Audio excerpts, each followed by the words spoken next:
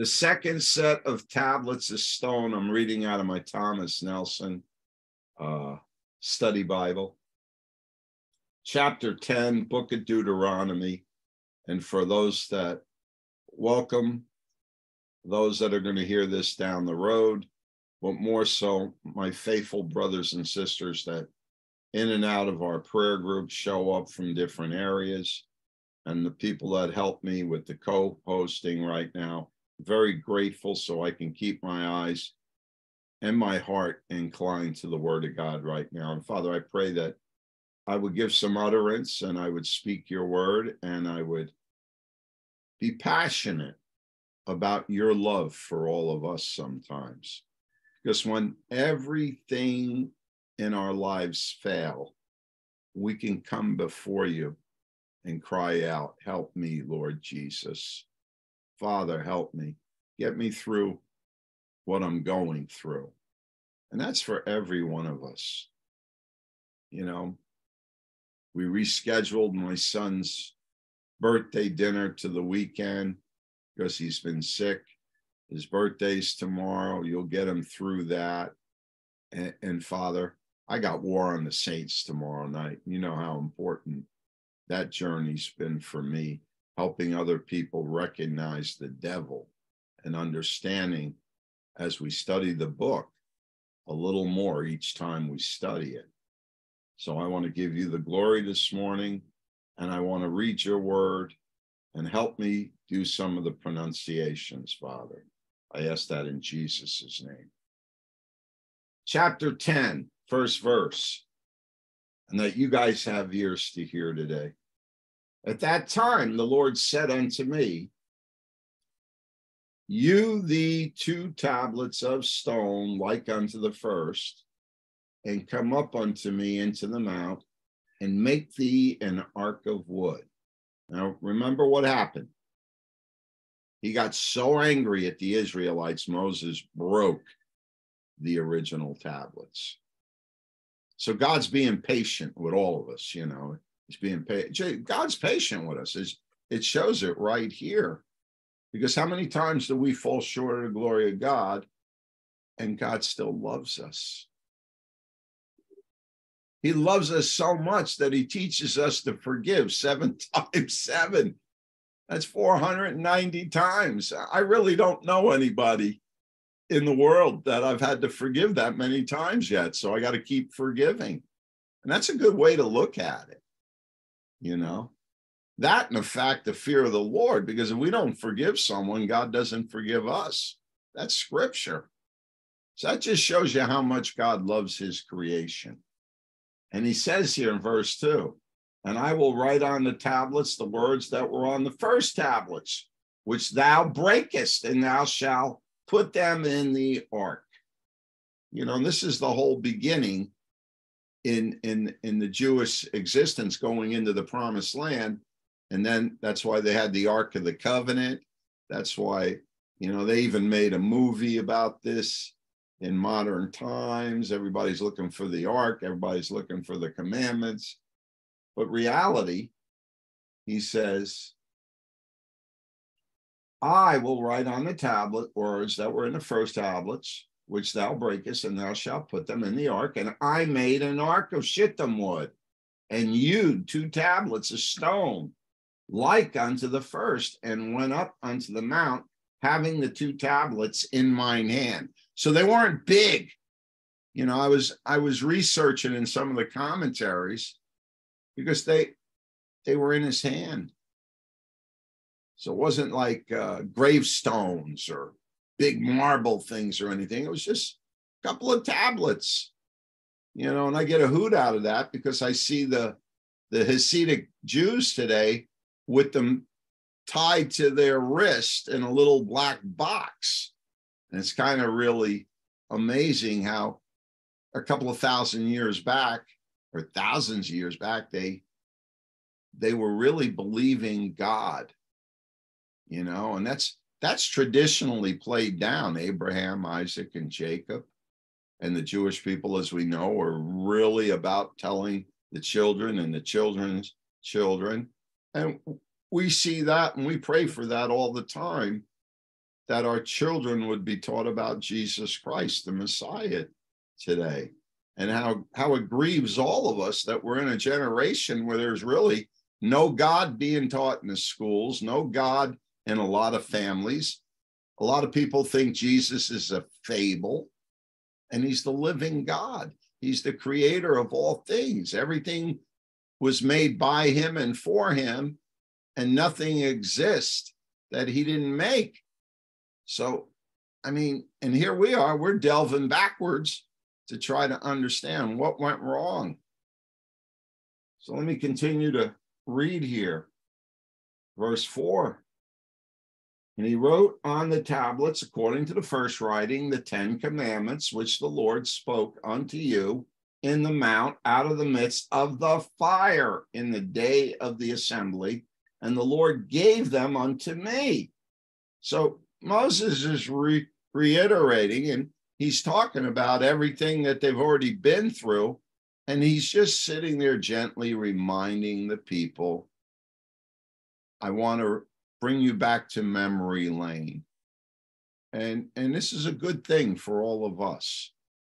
The more we hear the word of God, the more we hear about God giving Moses the commandments, they're not abolished. We're to live our life according to God's will, his mindset, his heart. And I get out of this whole thing, forgiveness, forgiveness, forgiveness. We all get upset with people, but we got to let go of it. I can be a good example. We all suffer rejection from people that we have respect for. And can you imagine how God feels, who created us in his image? And we hear about him and we walk away. My God, my God. You know, I always think about that. When Jesus was saying, why hast thou forsaken me? And God himself, Jesus said, I will never leave you or forsake you. So there's so many promises that we can't let the devil steal everything out of our hearts, brothers and sisters. Let's look a little closer. You know, he said, the Lord gave them unto me, Moses said, and I turned myself and I came down from the mount and put the tables in the ark which I had made, and there they be as the Lord commanded me. So Moses was divinely called and divinely coming into obedience to God's word. And all we got to do is ask him every day to help us speak his word, help us to use the word to correct us, to take captive thoughts from the enemy's camp that would want us to be contrary or rebel against what God wants us all to do, from God's heart to our hearts. It's just like being a little child. When our parents tell us not to do something, we should think about it before we do it. Well, that's the way it is with God. You know, he doesn't force feed anybody. He gives everybody a little head with a brain. That's the way he created us. And he said, choose this day whom we're going to serve. So every day his mercies new when you first wake up or when you go to bed at night. All he wants is communication. All he wants is for us to examine ourselves daily and then take up that cross and follow him. You know, follow the word of God. And, you know, back in the beginning here, it was a simple way of following. It became more intense as we continue to read in the Old Testament. And that's why God brought us to where he has us all today. God had to finally do something about the whole thing. And he gave us his only begotten son. And he simplified it by saying it's a gift from him. And he called it grace. So let's move on. The journey continues. Remember, they came out of bondage. They're going into the promised land now. Everything is starting to come in. And they had obstacles in that, as we've been reading.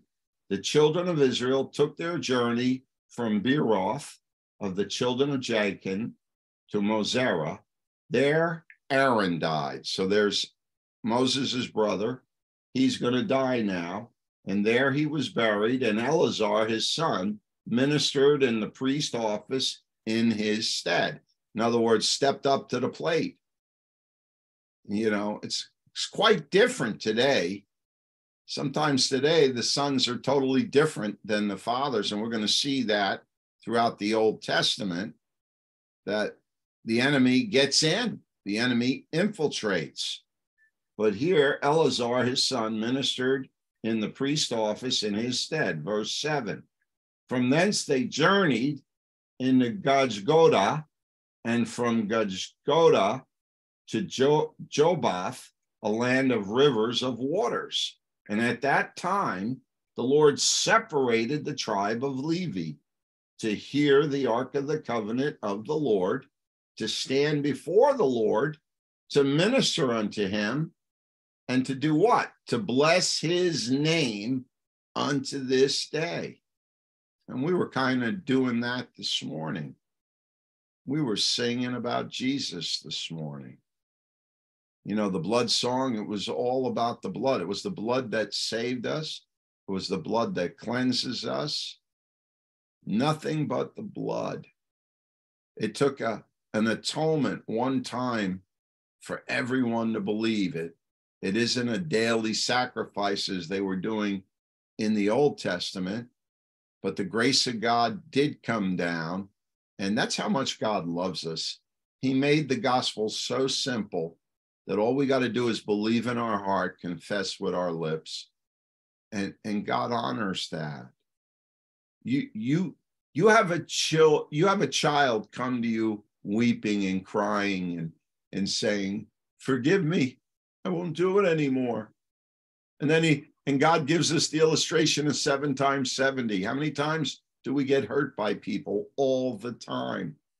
Sometimes we get hurt by the people we love the most. And it's devastating. But God loves us more, brothers and sisters. That's why we have the Word of God. The Word of God is our instruction book when we're born again. Verse 9. Wherefore Levi had no part nor inheritance with his brethren. The Lord is his inheritance. Look at that. Verse 9. Wherefore Levi had no part nor inheritance with his brethren. The Lord has become his inheritance. We're never alone. We have Christ Jesus. We have the Holy Spirit within us, dwelling. The kingdom of God is within us. We have such a relationship with the one that created us, if we would only focus on it sometimes, according as the Lord thy God promised him. And I stayed in the mount according to the first time, reminding everybody, Moses spent 40 days, 40 nights, and the Lord hearkened unto me at that time also, and the Lord would not destroy thee. So Moses's prayers were powerful. Why? Because he was being obedient to the will of God. He didn't argue with God. He said, "Yes, Lord. Yes, Lord." He did exactly what God was telling him. Boy, sometimes in the world, we're all a far cry away from being an obedient servant. And that's a challenge. That's like the ice bucket challenge. You know, more and more as I'm getting older, I challenge myself. Lord, are you pleased with me today? Are you pleased with what I've been doing? And then I tell him, help me get it straightened out. Help me to be more like you, more of Jesus, less of Charlie. And that's a battle because there's an old nature. There's an old everybody in all of us fighting to get back into the house, fighting to take over again. And it's a spiritual walk. And when you get into the Spirit, you learn to walk in the Spirit and recognize how the enemy is working on all of us in and through even people. Remember, these are evil spirits. You can't see them, and they go in and out of people at will. You know, if you're an open door, people come and go. Well, same thing with spirits. If you don't have stability, you're not grounded in the Word of God. You're not putting the Word of God into practice in your life and saying what Jesus says to all of us. He said it here to the Israelites: trust and obey with all your heart. You're going to see it in this chapter. He says, let me read 10. I stayed in the mount according to the first time, 40 days, 40 nights. The Lord hearkened unto him, Moses, at that time also, and the Lord would not destroy thee. So they were on the verge of God destroying them. Now, when you really understand this and you look at history and you look at the Bible from the beginning to the end and the flood, and then the second time around, it's going to be by fire. That's why a lot of people are saying Armageddon is next door right now, and this world's going to be consumed, and God's going to do it by fire. Well, there's one faction involved here. If brothers and sisters would be in unity and bind it loose and really start praying, if my people would humble themselves and pray, God would give everybody a break. That our baby children and our grandchildren and all these things would not come upon them, and we could push this thing a little further down, because God Almighty's in charge of everything, people. Don't ever forget that. We can pass the ammunition, and there can be another generation, because God is a God of love and mercy, you know. And the Lord said unto me, arise, take thy journey before the people, that they may go in and possess the land. Well, if we're crying out to God and we're obeying God, he's going to give us the desire of our heart. That's real time today. We're not living back there. We're getting illustration from back there right now as I'm reading this chapter, which, and most preachers and stuff today, they're not passionate. They're cut and dry. There's a lot of people that just want to control. There's a lot of narcissism in the body of Christ today.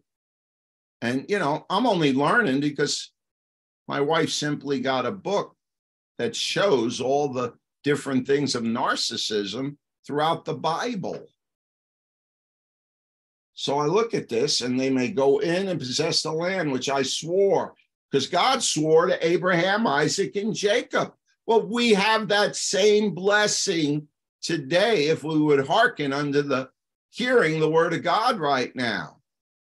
You know, when the bridegroom's not with them, my people will pray and fast. And as I shared with someone the other day, it's a spiritual discipline, Romans 12, 1 and 2. Most Christians do not study the Bible. They go sit in a church and they listen to whatever that person on the pulpit is saying. And if that person's not preaching it, you're never going to hear it, because you're not reading your Bibles. So let's go back to this. God gave requirements here. Verse 12. And now, Israel, what does the Lord thy God require of thee? Wow, that's pretty strong. All God requires of all of us. It's right here in 12. He says, what does thy Lord God require of thee, but to what? Fear the Lord thy God, to walk in all his ways, and to what? Love him. Well, I was singing, I love you, I love you, I love you to God this morning. And most people think I'm silly when I sing those kind of worship songs. But I read this morning, and it said, but to fear the Lord, thy God, have reverence, to walk in all his ways. Don't we try to do that? That's why we're here listening to the word of God. And to love him and serve the Lord with all thy heart and with all thy soul. Well, that should be your your theme song every morning when you get up. And I got up and I was like, wow, thank you, Lord, because I was up at 1:30 and I was praying. I was praying about God giving me favor with what I'm teaching, God growing a ministry for his honor and glory, that God would give all of us wisdom to win souls, lead people to Christ, to get our families in order. How can you get God's house in order if you don't have your own families in order? And I have issues with that. I read my Bible. I get convicted. So we have to minister the gospel to everyone that's close to us. Give them the opportunity. And if they reject you, oh, well, your own enemies are going to be in your own house. Just keep praying for them. You don't have to beat them up. Pray for them. We win the battles in the secret places, people. And what does it say here in 13? To keep the commandments of the Lord, his statutes, which I command you this day, for thy good. In other words, if we're submitting to the word of God and doing what, it's going to be good for us. That's what God's word is saying here this morning. Behold, the heaven and the heaven of heavens is the Lord thy God.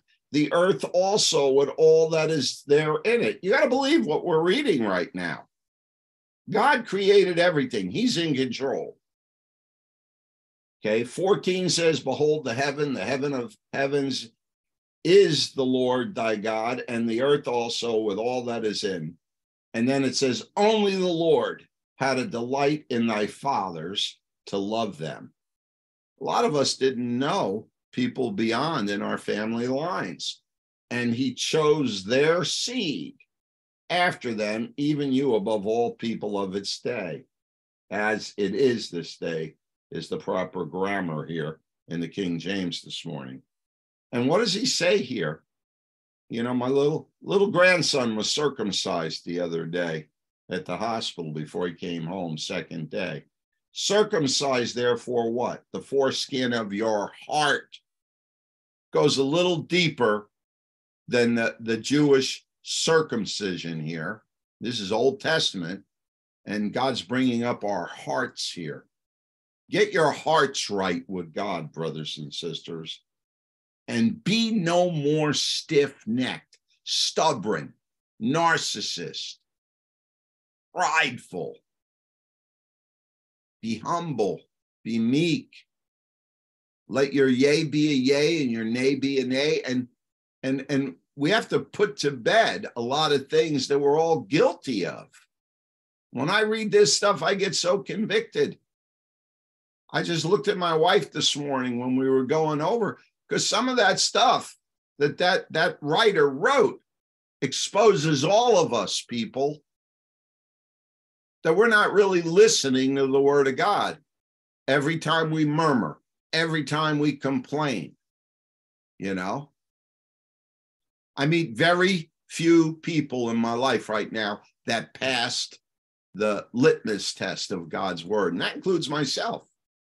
You know, I got to let the potter take this earth and clay. Remember, we're made out of dirt, and he's got to change us from the inside out. For the Lord your God is the God of gods, it says, and he's the Lord of lords, a great God, a mighty and terrible, which regardeth not persons, nor taketh reward. So he's not a respecter of people. You know what? God respects those that hear his voice and follow him. I mean, it's amazing when you sit here and, you know, this is only 22 verses we're looking at today. He does execute the judgment of the fatherless and the widow. This is so power-packed. The fatherless are the orphans, the widows are the widows. Fast forward to the New Testament, and that's the religion, that's the walk that God blesses, is when we pay attention to the word of God. And that's a confirmation that the religion that God sees as pure is taking care of orphans and widows and turning mothers away from abortions, because that produces those babies. I mean, there's so much here, so much truth from the Old into the New Testament. What a meditation of the heart that is to read this for me this morning in front of all of you. And here, with this whole crisis, people murmur about the aliens coming into the country, and yet the Word of God says, loveth the stranger and giving him food and raiment. And this country right now is giving people, not every one of them is a communist coming in. You go live in another country for a number of years, you'll kiss the ground of the United States when you come back into this country. I've done that already. You know, there's something about this country that's different than a lot of countries. That's why people from all over are trying to get here. There was a thing on the news, my wife said, even the Chinese are trying to get into America. I mean, it's crazy. But it's biblical when you look at the writing today. Why? Verse 19, love ye therefore the stranger, for you were strangers in the land of Egypt. If that don't hit a litmus test in my heart today, yeah, because I've been really upset about what's going on with everything, you know, but you don't know who's a believer and who doesn't. The only one that knows is God. And the earth is not our home. We're, you know, Colossians says we're to fix our hearts on things above. So many people fix their hearts on things of planet Earth right now, and that includes Christians. Thou shalt what? Verse 20. Fear the Lord thy God, him shalt thou serve. Well, are you getting up and really serving God, or are you serving self? Because this tells us that we should fear the Lord, and shall thou serve, and to him shall thou cleave and swear by his name. Well, if you're swearing by the name of Jesus, how can you keep having fellowship with darkness? Maybe if you separate and come out from amongst them, it might bring some people to repentance, why you're not talking to them anymore. I always coin the phrase, I don't want to go to heaven without you. I love you, but you don't love our God. You don't love the Creator. And people make crazy remarks to me. Well, you don't know God. My God's my God. No, it's the same God for everybody.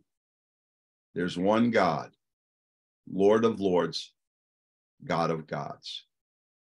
And you got to believe that in your heart, or you're not saved. There's a lot of unsaved people. That's my point as I'm reading. God should be our praise, verse 21. You know, let me read 20 and go into 21 again, one more time. Thou shalt fear the Lord thy God. What is that telling us? Him shall thou serve. To him shall thy cleave. Cleave means hold on to. And swear by his name, in the name of Jesus. You know, I pulled that whole thing up that we did, and Steve put it together, and, you know, all the names and so many, even someone tried to correct me, and I'm not going to name names anymore, but they need to grow up. It's not an Old Testament name. We're in the New Testament, and it was Jesus Christ of Nazareth that died on the cross for our sins, period. And they in the New Testament says, cast them out in Jesus's name. Can't be any more clearer than that. Here, he is thy praise. Well, that's what I was doing this morning at a few minutes. Ernie was here with me, and Kelly came in, and I made Kelly a co-host this morning. And you know what? If people are not here, I'm not going to get upset about it, because I'm not living someone else's life. This has always been my little devotion for many years now. Nobody came to me and said, oh, let's start a prayer group. I decided one morning, and I was at HBC, I said, if this is going to rattle Satan's chains, I want to do things that are going to make the enemy mad. And this is my time of disciplining Charles J. Costello into sitting here and have a little audience talking about Jesus. I'm not talking about every other name that everybody's given him now, because then you'd have to go down a whole list. Prince of Peace, the great I Am, the Lion of Judah. But some people are so thinking they're smarter than everybody else and they got it all. And God's a spirit. Just worship him in spirit. Obey his word, you know. He is your praise. He says, he is thy praise. He's the God that had done for thee these great and terrible things. He's allowed both things to go on, which thy eyes have seen. Because remember something, they were in bondage, serious slavery, okay? And Moses, called by God, was chosen by God, and yet the people murmured against Moses. And here we see Aaron leaves the situation, and his son takes over his position as a priest today. Closing verse today. Thy fathers went down into Egypt with 70, and now the Lord thy God had made thee as the stars of heaven for a multitude. And that's why, you know, when you get to Revelation, you can understand that there's a multitude of believers at the end of the book that no man can count. That's, you know, I look at this stuff sometimes and I study into it, and God's requirement was to be circumcised, and it stands today. He said to the Israelites, with the foreskin of your heart, and he commands it here. He says, and be no more stiff-necked. An uncircumcised heart is one that's closed and impervious to God's incoming, just as an uncircumcised ear, Jeremiah 6:10, is one that hears imperfectly being covered over, and uncircumcised lips are lips that speak incoherently because they are sealed wholly or in a part. If that which hinders is cut away, there will be a submission to the will of God, and the end of their stubbornness, you know, and someone that's stiff-necked is forever arguing, forever debating, very prideful. And you know what? I don't want to be like that. I don't want to be like that ever again. And that's one of the things that in studying the last couple of weeks, it came into my heart that God's changing me. And I sing that song, I Will Never Be the Same. It's from victory to victory as God takes us. We're all sinners, and then he begins to clean us from the inside out. Certainly, the Old Testament went beyond the physical to the spiritual. And if you go to the spiritual, I'm going to give you 3 scriptures out of the commentary today. I'm talking to Thomas Nelson's Study Bible commentary. The only one here that's got one that I know of is Ernie. Romans 9:2-29, Philippians 3:3, Colossians 2:11. In the same sense as the New Testament. Let me read that one more time so people in their study time can look it up. Romans chapter 2, verse 29, Philippians 3:3, Colossians 2, verse 11. In the same sense as the New Testament. Fatherless. The items mentioned are not unique to Israel's God.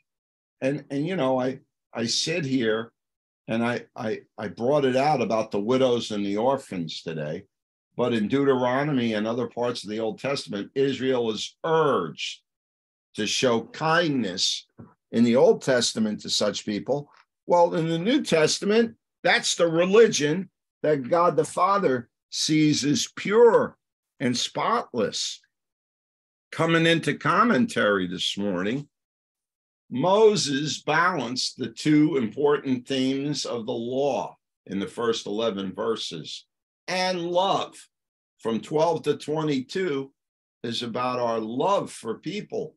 God loves his people. He gives them the word to nourish and guide them. We cannot fully experience God's love for us unless we're obedient to God's will. The will of God is an expression of love from God. Psalm 33:11. David coined it there.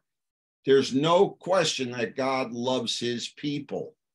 You look at 15 and 16 and 17 and 18 today, he has stated clearly in his word and has proved it in many ways, especially today, in giving his son for us for the sins of the whole world. Romans 5, verse 6. We should love God and prove it by being obedient in service and in worship. If we love God, we will also love others. So you got to get rid of the arguments. You got to get rid of the unforgiveness, brothers and sisters. God wants us to write his word on our hearts and make it a part of our inner person. 2 Corinthians chapter 3, verses 1, 2, and 3. If you love the word, you meditate on it daily. Hear that? If you love the word, you meditated on it daily. You don't have to be in the MOS prayer group to meditate on God's word. Just open your Bible. Can you not watch with me 1 hour? I've been preaching this for years. I'm sitting at God's feet every day because I need to sit at God's feet. I don't need the devil taking me down rabbit trails. I don't need the devil making me go to movies, watch TV, listen to crazy music, or do things that are contrary to God's word. If you're in the word, you're going to walk in the spirit, brothers and sisters. Even if you're in a workplace, I teach people, submit your plans before the Lord and you will succeed. And watch out if you do everything the word says, because if you give God the first fruits, he just continues opening doors in people's lives. I can't tell you how grateful I am that I landed on my feet and I'm walking in God's word, because I don't deserve what God has been doing for me. And yesterday I had such a wonderful time with my bride. Yeah, my bride. I've been married to that woman for 35 years. And we're really getting more spiritual as we get older. You know, the Spirit will perform this wonderful work and transform our lives if we learn to circumcise, to take our hearts and turn them over to God. And Moses said in his prayer, Israel belongs to God. So when we bind and loose every day, we're praying for the world. We're praying for forgiveness. We're praying that people would come to the saving knowledge so that they wouldn't lose their lives, but they would have everlasting life. He will not destroy them because of their sin, but graciously give them again. He brought them down the second tablets, the law, God's commandments. There are great spiritual lessons today for all of us. As Levi was the priestly tribe, so today the church is the kingdom of priests. We're a royal priesthood. Each and every one of us is called to minister the word of God, to tell people about Jesus. That is, every believer in Jesus Christ is a priest. The New Testament says we are a royal priesthood. I am not a Roman Catholic priest, but I'm a priest forever in the order of our Lord Jesus Christ. Wow. big wow on that. In a sense, all the word Catholic means is general. You know, all these Orthodox groups, they're all their own groups. And it's so sad because they're not one faith, one spirit, one accord. I've been around all of them. And if you don't do it the way they say to do it, you're not part of them. The same thing with the Baptists. It's the same thing with the Assembly of Gods. Everybody's got their own little book. And a lot of these Protestant churches have their own prayer books. What about the Word of God? God gives us a common denominator in the Word. We're his children. We're a royal priesthood. Romans 12, 1 and 2. I know you get tired of hearing me say it, but I'm not the only preacher that preaches that. I wish they would preach more of that in all these deliverance camps in plain English. I'm taking the word deliverance out of the vocabulary in my own life right now, because if you're about one thing, you're not about the whole Word of God. You're a little lopsided, because it wasn't the whole ministry of Jesus Christ. We're to go out and save. We're the greatest miracle we have is to lead someone to Christ. Once saved, they're saved. They got a everlasting. There's no guarantee with the enemy and fighting the enemy, or they wouldn't have wrote booklets saying, hold your deliverance. See, that's when you got to do your part. But when you get saved, it's because of what God did. So I think the greatest miracle is eternal life. And the signs and wonders, we can be deceived, all of us. And we can be puffed up with pride. Okay? And when he blessed them, it was a temporal blessing back then. Notice that the tribe of Levi was to have no material inheritance. Far cry from the world today. Christians fight over inheritance amongst their own families. Something wrong with all this, people. God was their inheritance. God had promised to give them the land, a certain amount of acreage to the other tribes. And when he blessed them, it was temporal. He did not promise that to Levi or the Levi. This is also the position of us as believers today. Like the Levi, our inheritance is in God. We are blessed with all spiritual blessings in the heavenlies. Not to make the mistake of thinking that this is the gospel. It is not the gospel. You and I ought to thank God for that, because it's depended on this. You and I wouldn't be blessed very much. You know, it says here, God said today in verse 13, keep the commandments of the Lord, his statutes, which I command you this day for your own good. If Israel had kept them, they would have been, if they kept them, listen to what he's saying here, the commentator, they would have been blessed. Same way with us. If we hear God's word and follow him, there's a blessing. When they broke them, in other words, sinned against, contrary against God's word, judgment came upon them. God, for 1,500 years, demonstrated through Israel to the world and to you and me that he cannot save people by the law. These people, under favorable circumstances, were unable to keep it. And if they were unable to keep it, then you and I are unable to keep it. Thank God he saves by grace today. In fact, grace has always been his method. In the Old Testament, he never saved anyone by the law. They were saved by his mercy and grace.